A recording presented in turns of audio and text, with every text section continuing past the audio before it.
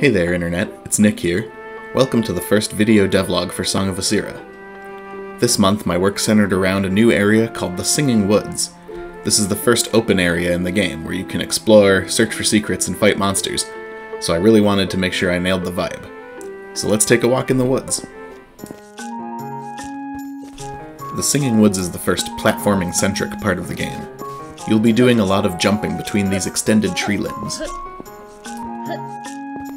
Creating this area involved creating a lot of new art. Most of what you see in these areas are brand new assets. The backgrounds here especially took me a lot of time to get right. The Singing Woods is made up of multiple rooms, and here's another one. What's a video game forest without some hollow logs you can hide in?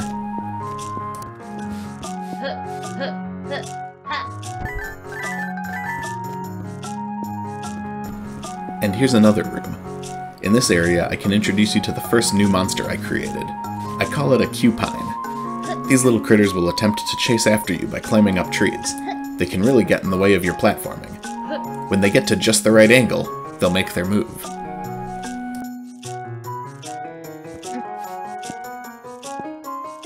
The Singing Woods is full of highland lilies, the material used in your basic healing spell, so you'll never be hurting for too long.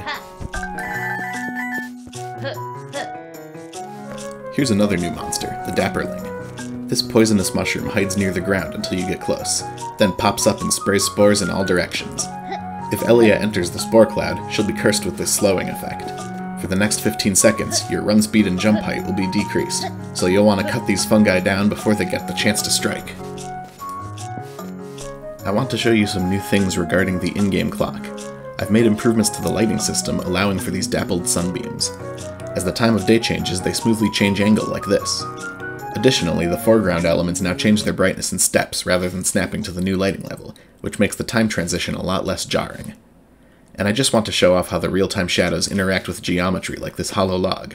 Using the Willow Fire spell lets you really play with the lighting system by making a light source follow you around. That pretty much covers everything I wanted to show you guys this month. I hope you liked the new video format. Be sure to consider joining my Patreon, where you'll get weekly progress updates in text form that go into a lot more detail than I did here, as well as MP3s of the game's soundtrack, access to our Discord chat, and more.